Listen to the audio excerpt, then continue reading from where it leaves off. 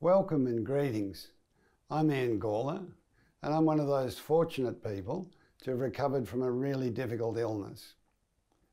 Diagnosed with widespread secondary bone cancer in 1976, and having been expected to live for only a few weeks, it's wonderful to have recovered and to be able to share with you what has been at the heart of my own healing and what many others have learnt and applied in their own healing journeys. When we have the need for healing, it makes sense to seek out the best of what can be done for us by others.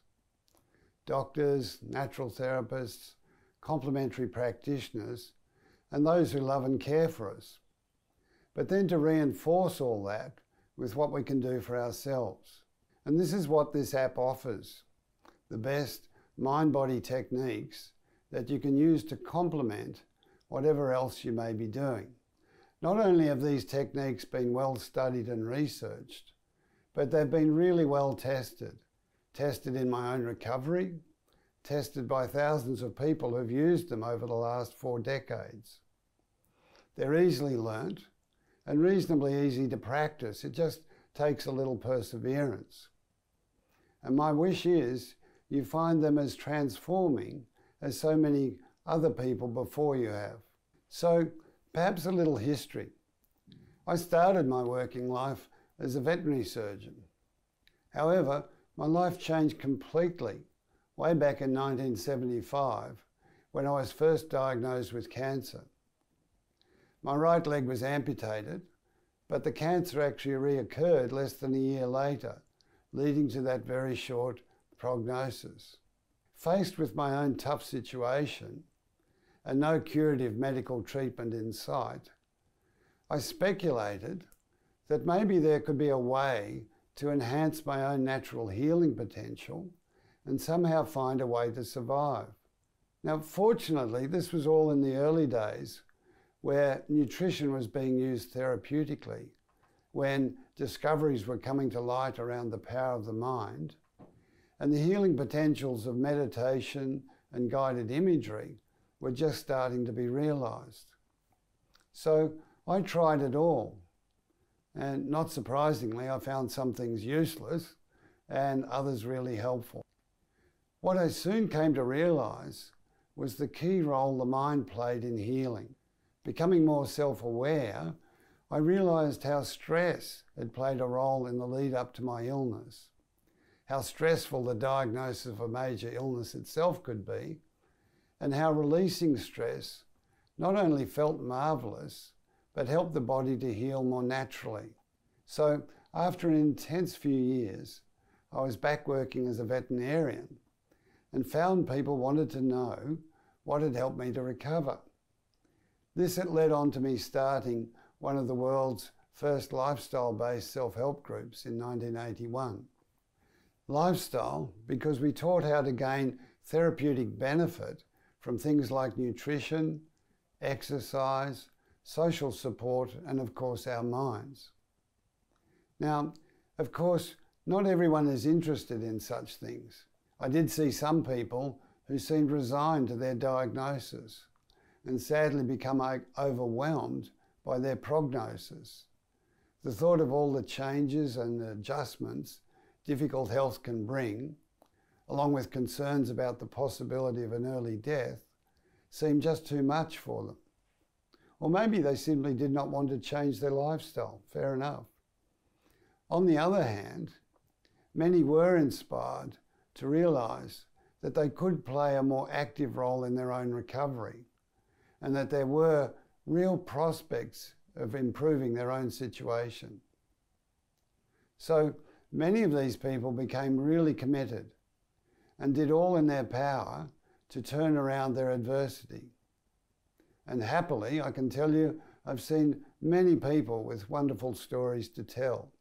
And of course, modern research tells us that all the chronic degenerative diseases are preventable. But it may be even better news to know that the research is also clear these days. Lifestyle medicine can have powerful curative effects, and at the heart of all this is our mind. For even in the most obvious way, It is our mind that decides what we do. Our mind decides what treatments we choose, how thoroughly we follow them through. Our mind decides what we eat and drink and how much, whether we learn to relax or not, how much we meditate. Our mind decides all this. And obviously, if our mind is confused or overwhelmed with emotion, it's very difficult to think clearly. So what many people who meditate tell me is that the meditation helps to clear their mind. And as a result, it's easier to sort out the complex issues that inevitably accompany chronic illness. And as a consequence, they make better choices, better decisions. So there's great potential in all this.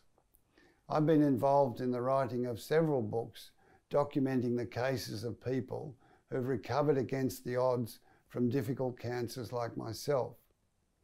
I've been involved in research that showed that people with multiple sclerosis who attended lifestyle programs we presented, rather than deteriorating further, actually did turn that illness around.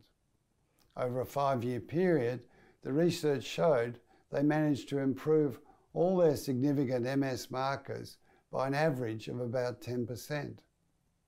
So, while chronic degenerative diseases are on the rise across our community, the great news is that there is a great deal we can do to alleviate all this. And the wish is that you'll be able to access these techniques, learn and apply them, and that you too will experience similar benefits to so many before you. Now, maybe you have done some meditation-based exercises like this before. Maybe they're all new to you. Either way, you'll find them easy to follow. The main principle is that by relaxing in body and mind, we let go of the immediate effects of stress and settle into a deeper, more natural, balanced state. While resting in this state, our body has the chance to balance its hormones and internal chemistry. Once balanced like this, the body is then exquisitely equipped to heal itself. And in a strange sort of way, this is a bit like rebooting a computer. We shut down, as it were, everything recalibrates, and then our natural capacity for self-healing re-engages. Simple, really. So our main healing practice combines physical relaxation and mindfulness as a way of leading gently into this style of stillness meditation. This is the practice we recommend you use regularly. For chronic illness, 10 to 20 minutes once or twice a day seems to work well. For more major or more acute illness, experience says 3 times a day with longer sessions of 40 to 60 minutes each. Also available is the white light guided imagery exercise. Many have found this exercise pivotal in their healing, so you could alternate this with the meditation track. Best to experiment and trust what feels right for you in all this.